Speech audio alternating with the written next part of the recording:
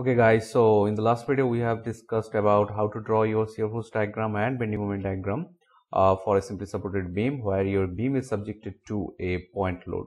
Okay, and in this video we will discuss about how to draw your bending moment and shear force diagram for a beam, for a simply supported beam which is subjected to your UDL. Okay, let's say you have a simply supported beam, this one.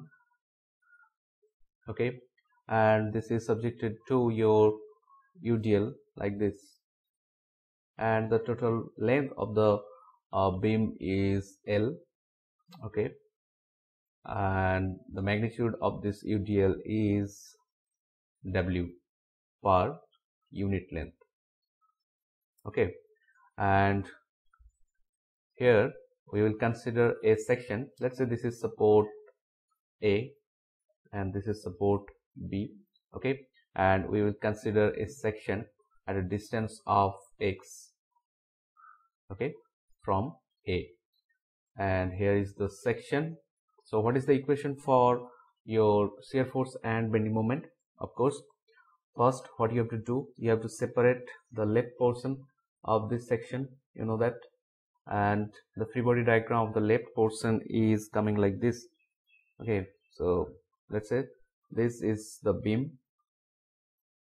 Okay, and this beam is of length x, and we have cut the section here in red color. And what are the forces acting on this part of this beam?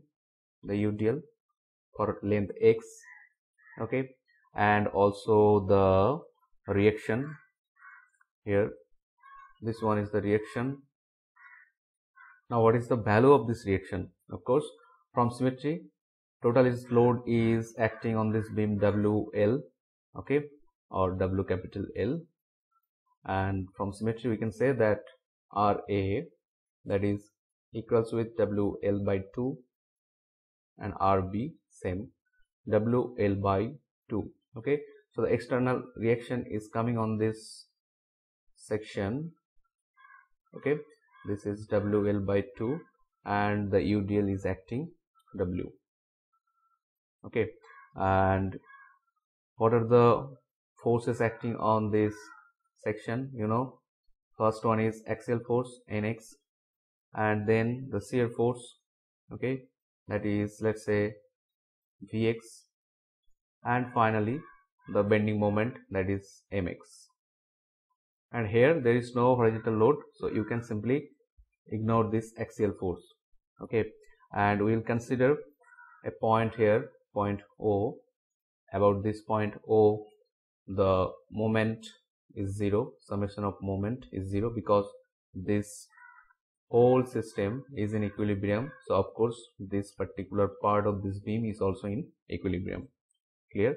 So moment is 0, and you know the total force acting on vertical direction is also 0, because it is in equilibrium and it is not moving towards right, towards up or down.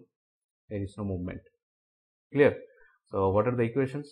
So first let me write down the equation for summation of vertical forces is equal to 0, and here we will consider the upward force as positive. Okay, and that gives us that WL by 2. Okay, WL by 2, this is positive, and minus applied load, that is W times X. Okay, because W is the unit load, so here the total length is X, so it is Wx, and we have considered the shear force acting upward. Okay, this is positive, Vx is equal to 0, and it will give us Vx as your Wx minus WL by 2. Okay, this is the equation for shear force at any section of the beam. Okay, now let's derive the equation for bending moment. Okay, for that we will take moment about point O. Here you can see. Okay, so this equation will give us that moment due to this reaction, this is positive. We'll consider everything clockwise as positive. Okay, so WL by 2 times X, this is positive. Okay, because about this point this reaction is causing clockwise rotation, and due to this external load W, the resultant is acting here, and the resultant is Wx, and it is acting at a distance of X by 2 from this point.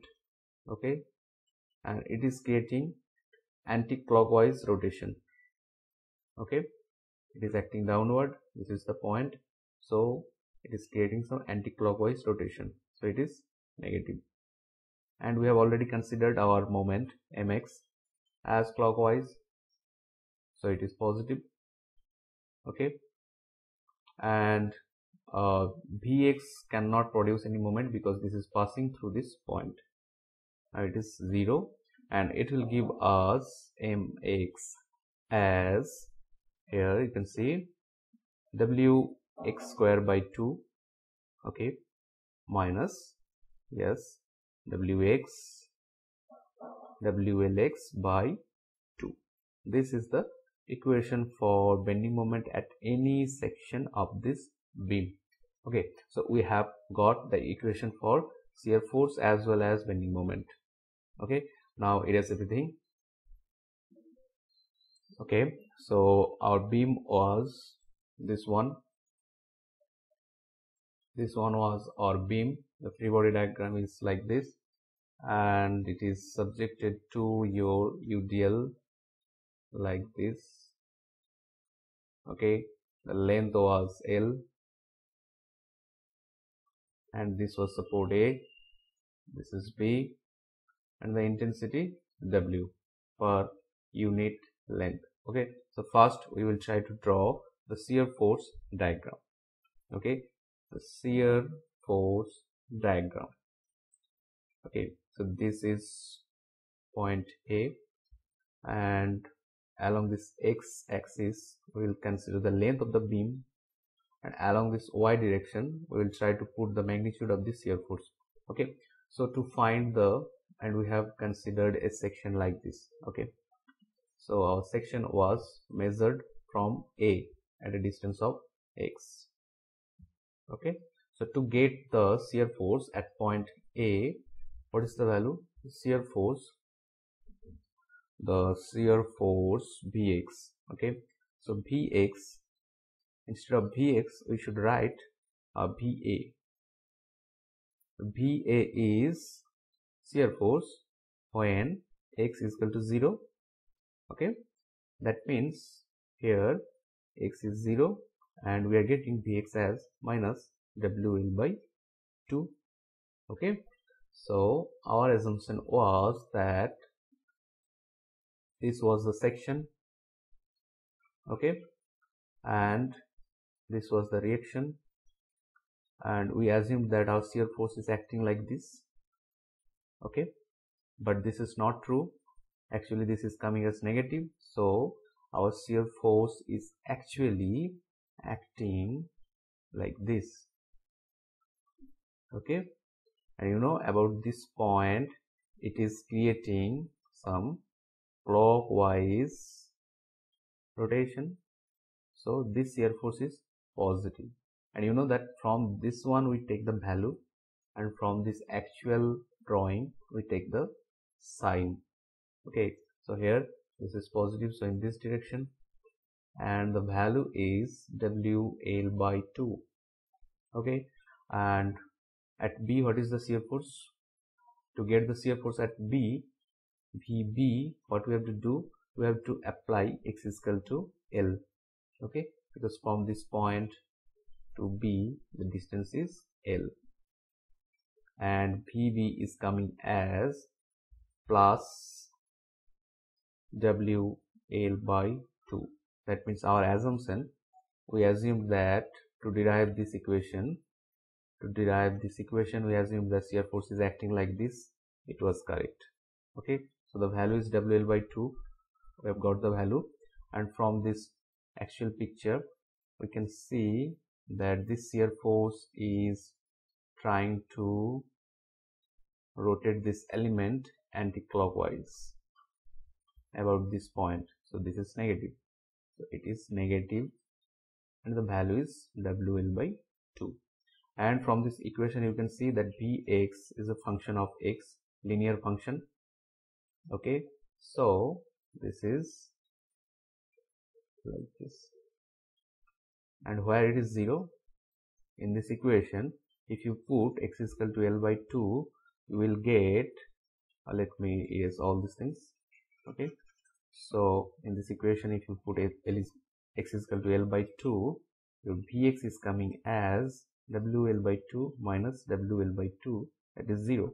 So this is L by 2.